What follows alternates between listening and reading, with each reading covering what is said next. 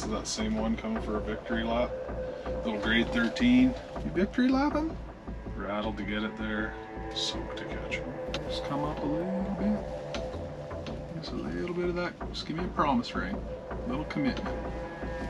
Ooh, okay. Oh, she's committed. We're engaged!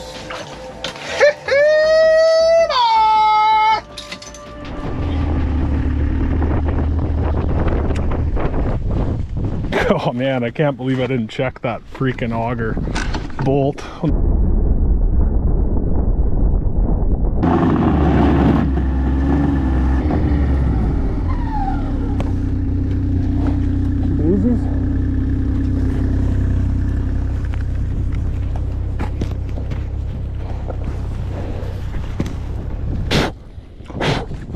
Should have checked the pin before setting her up there. Nothing like popping it off and running it over.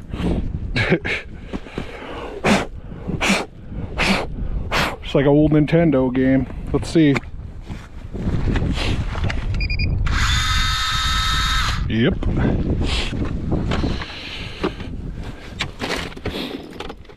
Something you always want extras of. You never know what's going to happen. I'm a dummy. I was too worried about all the fishing gear. I didn't worry about checking that auger.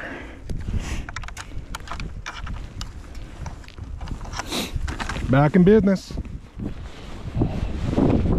They're riding around on these mounts. It's just nothing but rattling. So if you just use it in your truck, you probably don't need to check it all the time. But obviously that ain't the case. I did walk out here and check this morning, so I know there's some ice. Whew, Ice City. Tell you what, now that there's a sled out here,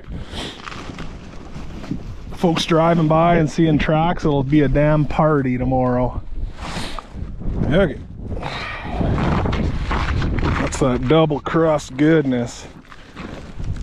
Ah. What chase is that? Oh gosh.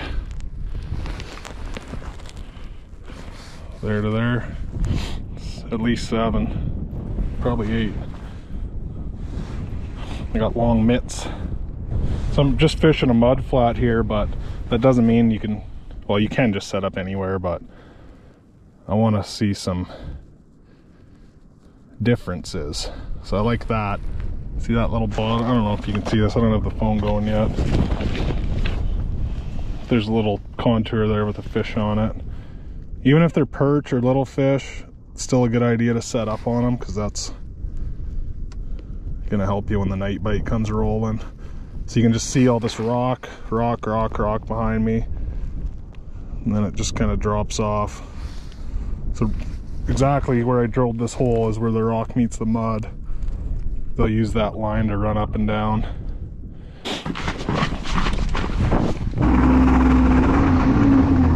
Here. Oh, I forgot how fun winter is. Look at that stuff.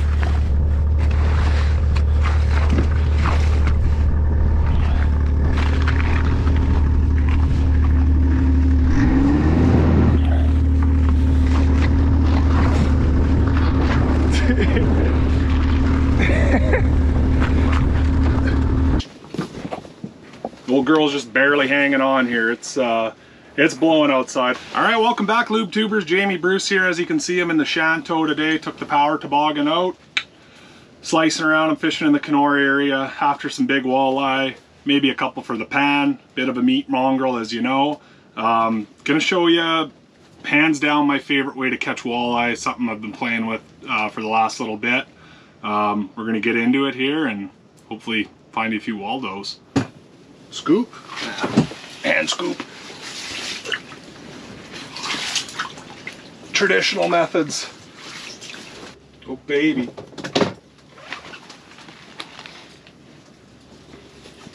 There she is right there. That's the old Clack Daddy. She's ready to breathe. That's on that new Wicked 38-inch medium light. This is a clack and pole if I've ever seen one, or any kind of dead stick in. So you can see it on the scope here. You'll see that top one, that's my minnow and red line, and that bottom one's my Clack Daddy. So one good thing about this is I can keep beating on the bottom and still have my bait above it. It's not going to get all mud mongreled. Obviously walleye like that, you know, pounding sound into the bottom to attract it, and this is kind of a 1-2 punch. It's like having a jigging spoon and a dead stick. And I've talked about this thing a lot before, but I literally have, for most walleye fishing, I have 2 rods rigged up, a rattle spoon, like a VMC rattle spoon, and a flashbang, and a Clack Shot, and that is it.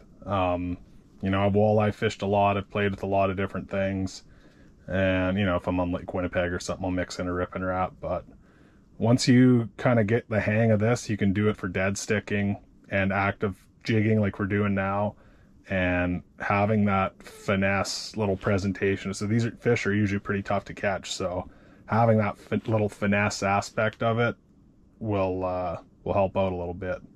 All right, so I get Clack Daddy. That's that VMC red line. That's a 1/0 drop shot. Huck and fish for bigger fish and using bigger meat. So that's the one I go with. It's just so sharp. And even a little soft rod like this will bury it no problem. Got about a 12-inch lead, and we're clacking.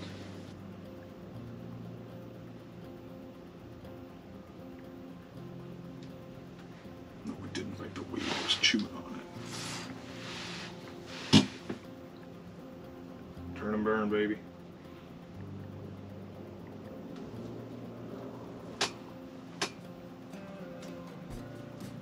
There it is. Got him. First real walleye.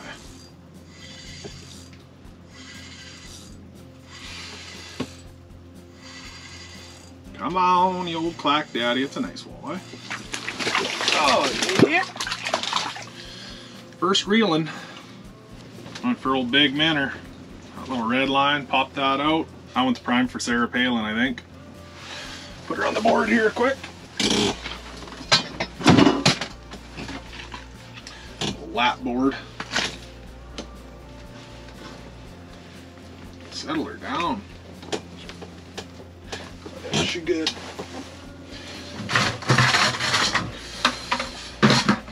Sarah was getting hungry there. Go 5 gal. Ooh, there's another one. Let the night bite commence. I'm over you, Mark. Oh. Oh. That thing's getting charged. Just hit a dead stick spoon. What is this thing? We're on, Ron. She turned on a dime. Actually, it doesn't feel that big, but never mind. Feels like a toothy.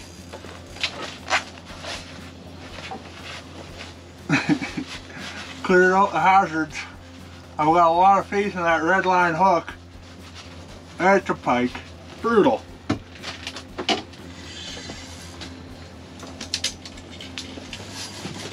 Chain pickerel. Knew it all along. I did think it was going to be bigger though, to be honest. You buggered.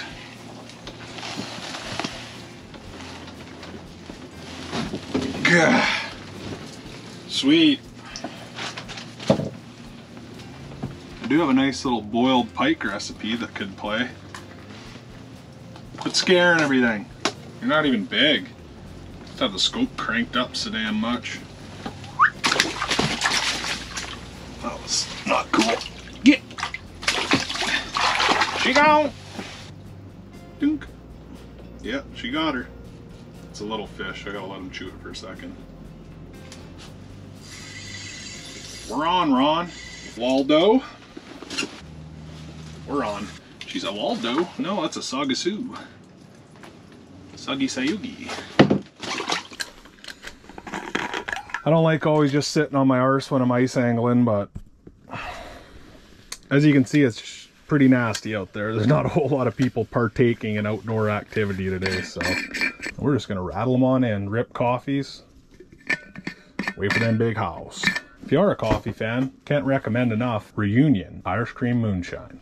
I don't have any in here. I wish I did, but That'd be highly illegal. If you want to check that out, if you're sick of the old, if you're a coffee ripper, you know, we got Christmas coming. If you're into the Baileys or the 40 Creek, you know, finally a different brand, switch it up a little bit. I like the taste of it a little bit better.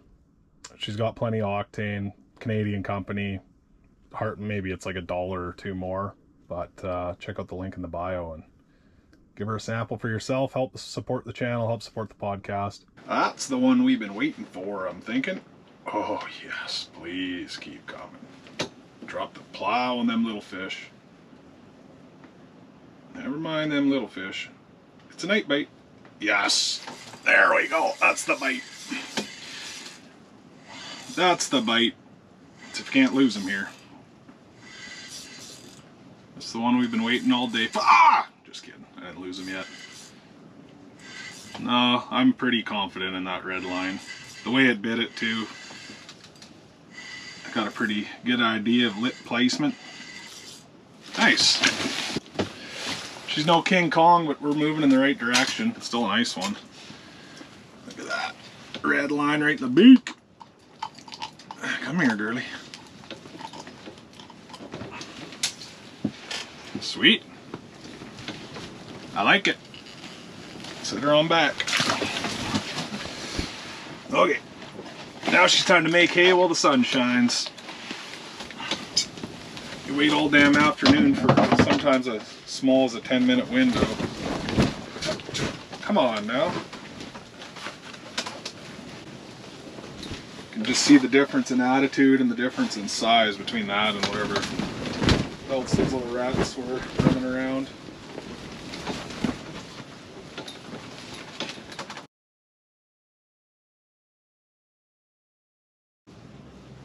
Rattled. I don't want you. Beggars can be choosers. Lost the keeper. Was happy about that because I got to go back down. Get to the super jumbos. And then I frig them up.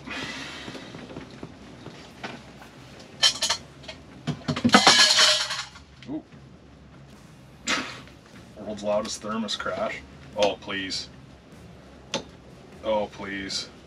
What in the world is that? It's King Tut. Come on back. Circle it back now. Circle it back now. Please? I don't even feel like singing songs anymore to him. It's not a big one.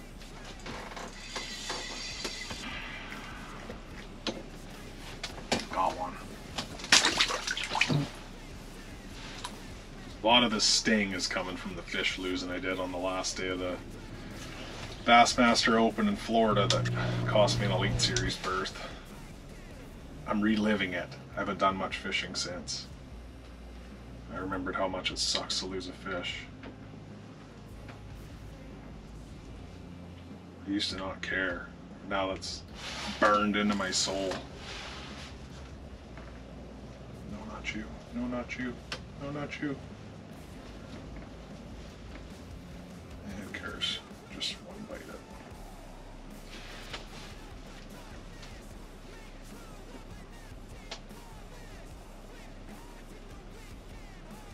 Are you kidding me? Ooh. Ooh. Yeah. We're on, Ron. Oh, it's a giant.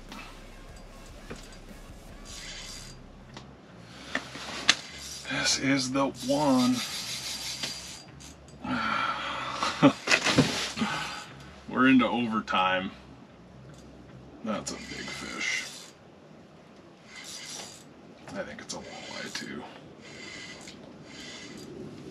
She's game 7. Bob, Bob.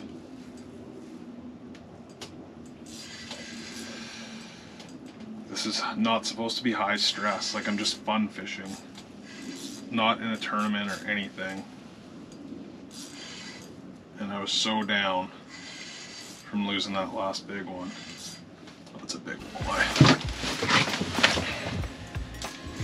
Oh yeah. She's a king.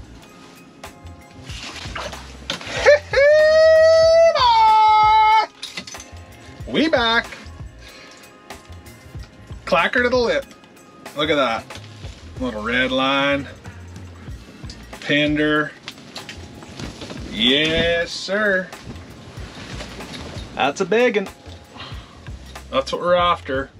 And then nestle her back and try to get one more. Turn this night around. I'm gonna have to call the wife. Tell her I'll be late. There we go. This outdoor content has been brought to you in part by Nordic Point Lodge. Located in northwestern Ontario, Nordic Point Lodge offers some of the finest fishing Canada has to offer. Whether you're looking for a family-friendly getaway or a corporate retreat, Nordic Point Lodge has you covered. They offer a luxury outdoor experience with 5-star service. Check out the description below for more information. 4:53, I'm gonna have to cut it off at 5 o'clock here. Otherwise I'll just watch these sliders forever. I don't know if this is that same one coming for a victory lap. Little grade 13. You victory lapping? That looks like a different fish. Oh, it looks a little bigger. I'll be honest.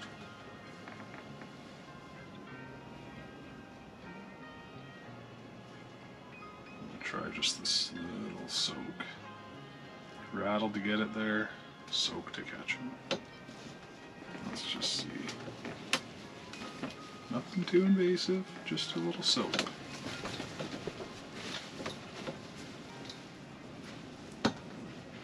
Just come up a little bit. Just a little bit of that. Just give me a promise ring. A little commitment. Ooh, okay. Oh, she's committed. We're engaged! Boy! On again. Yes, sir.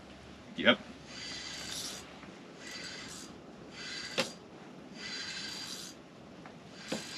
Give that one the fade. Little reverse psychology. Pretty hard night bite. Oh yeah. Okay. There we go. Not as big as the last one, but I will not complain. Clacker to the beak, baby. Clacker to the beak.